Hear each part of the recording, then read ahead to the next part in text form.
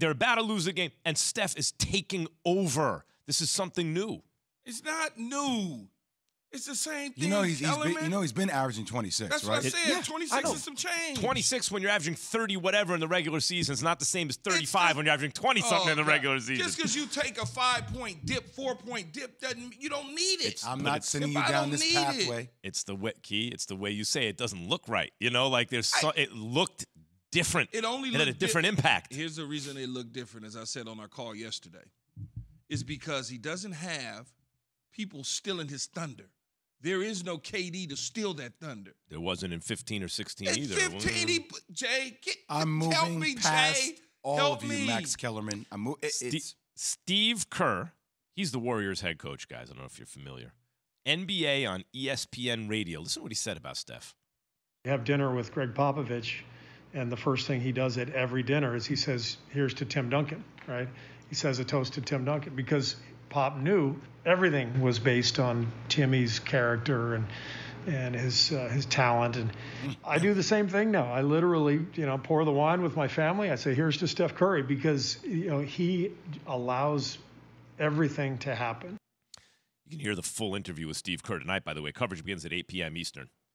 So, Jay, Steph Curry, I don't disagree with. I get it. Yeah.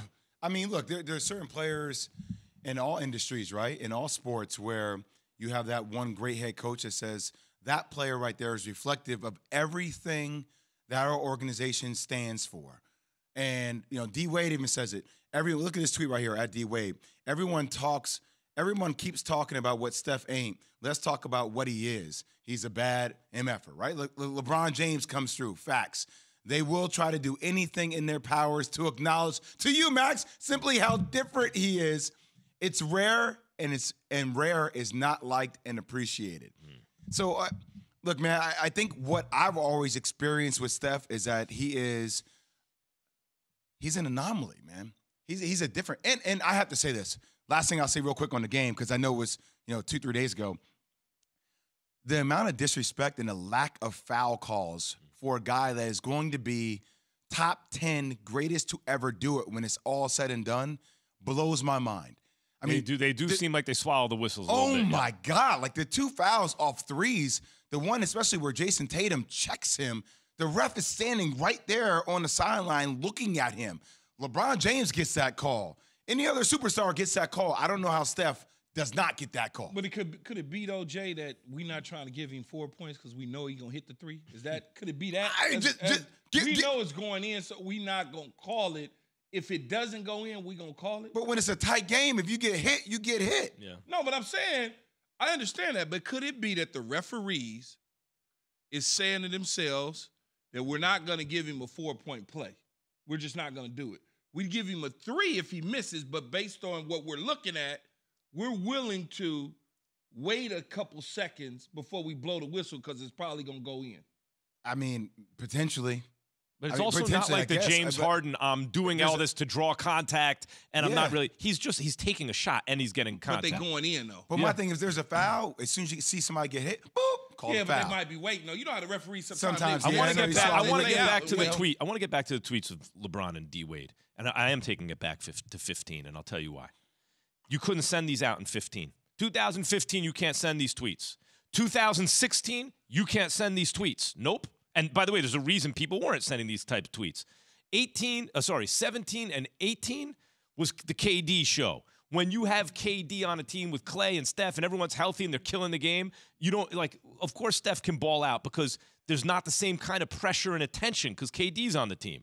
I'm not saying he was incapable of doing this. My point was he hadn't done this yet. And now when people come out and act as though me or people like me who were saying, hey, I want to see Steph do this. Oh, you're crazy all along. Okay. Well, no, this is what we're waiting for. Are you looking at the video of him destroying I was just people? about to say, what game is that? What team is that, Max, I have to ask you this. Yeah. Legit. Yeah. Know what I want you to do? I have a homework assignment. All right.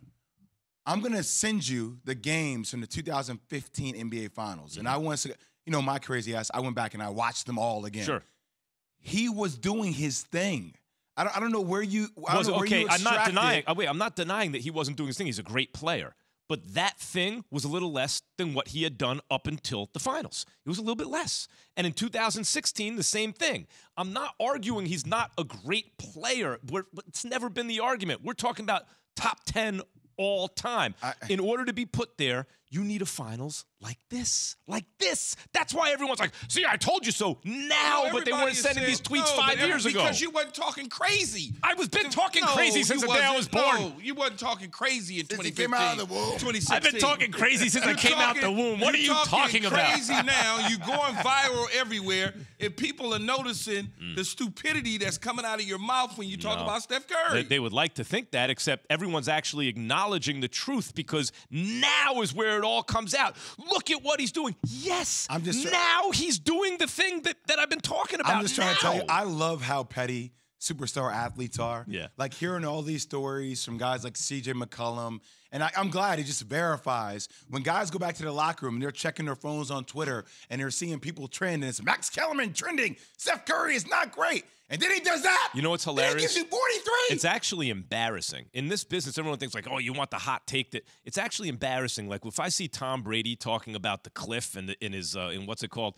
In Man in the Arena, it's embarrassing. It's like, how did I worm my way into the Tom Brady story? I've never seen you embarrassed by you like Tom Brady. Because they get so sick and tired of hearing foolishness. No, it's not At foolishness. some point, it's like... It's not foolishness. It's just Wait, foolishness. how is it embarrassing? Because then you take it and you twist it like, I am the sole responsibility. Well, what else am I going to do with it? Tom Brady finishing and winning another Super Bowl. I happen to be the second most important person in the Tom Brady story somehow, outside of Tom Brady. And the crazy thing about it, Jay, is Max really believes that he is the reason that Tom Brady is still playing. I do not. Delusional. I do not. Yeah, Although you do. if it wasn't the case, maybe they wouldn't put it in the doc.